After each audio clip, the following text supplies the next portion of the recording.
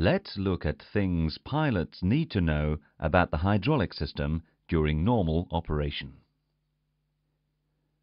The hydraulic system is fully automatic during normal operation.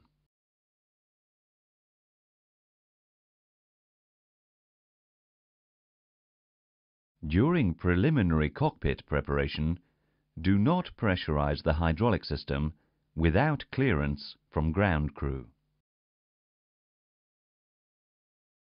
One thing to do in this phase of the flight is to look at the ECAM hydraulic page to check the fluid level. At this moment, external power is applied and APU is running. Select the ECAM hydraulic page on the ECAM control panel, ECP.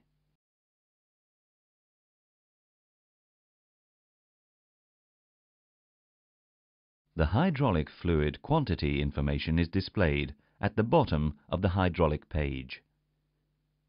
The green rectangles shown by the arrows represent the normal filling range.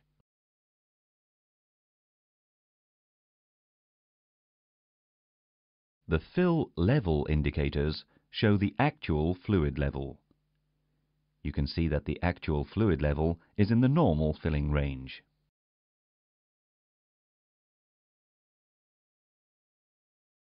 This indication is green unless the fluid level drops below the warning level, in which case it becomes amber, as shown in the blue hydraulic system. Another thing that you check during the initial cockpit preparation is that all lights on the hydraulic panel are extinguished. Let's go outside and continue with some things you will see during the exterior inspection. Check hydraulic lines and connections for leaks. Make sure that all hydraulic access doors are secured. In this case, the blue hydraulic bay access door is still open. Opening and closing the cargo doors is part of the normal operation. Let's go to the cockpit to see how it is indicated on the ECAM hydraulic page. The door page is automatically displayed at the gate. To see what happens on the ECAM hydraulic page when a cargo door is opened, select the hydraulic key on the ECP. Call the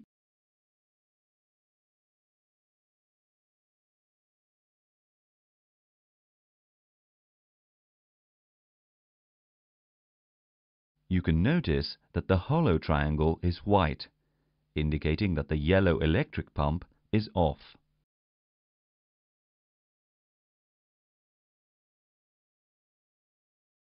As soon as the cargo handle is operated, the yellow electric pump runs automatically.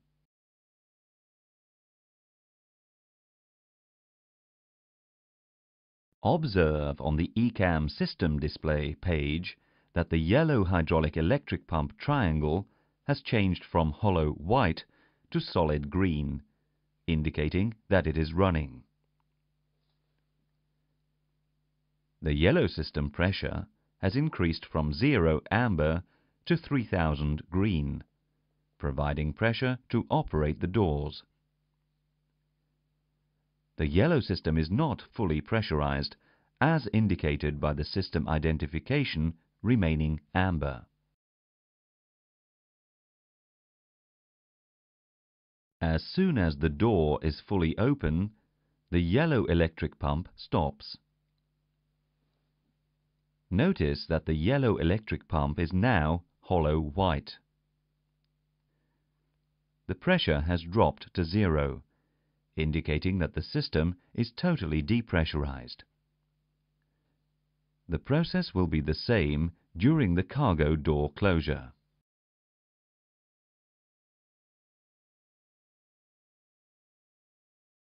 As you already know, during engine start, the engine page is displayed on the ECAM system display.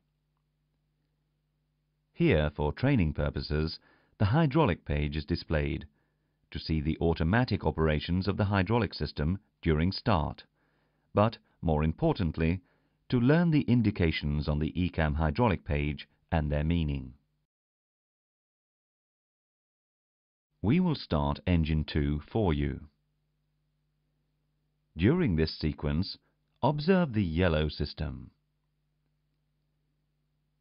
You can notice that the pump's legend becomes amber as soon as the engine mode selector is set to ignition start.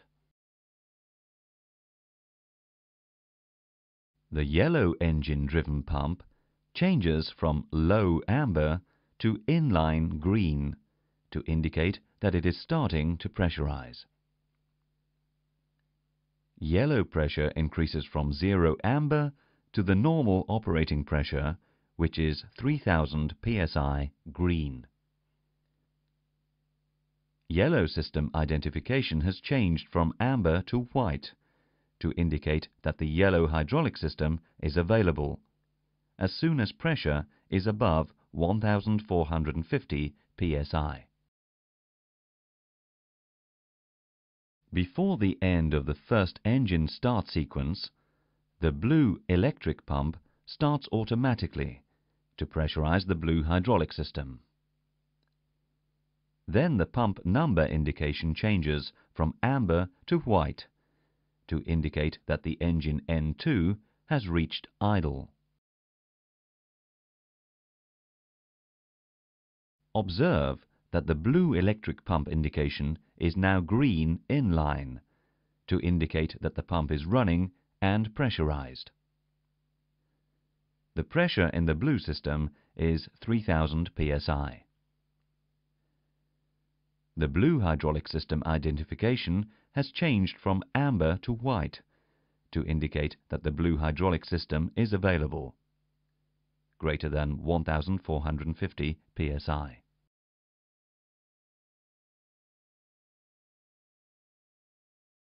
Let's now start engine 1. During this sequence, observe the PTU indication as well as green hydraulic system indications.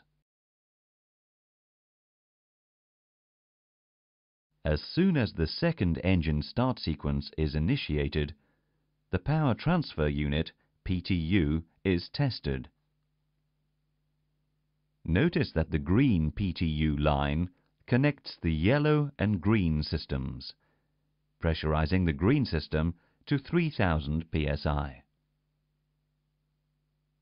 On the engine warning display, the hydraulic PTU memo is displayed. Once the start sequence is complete, the PTU is disconnected and the 3 hydraulic systems are supplied normally. Notice that the hydraulic PTU memo has disappeared. We are now about to take off. Notice that the indications on the hydraulic page are normal.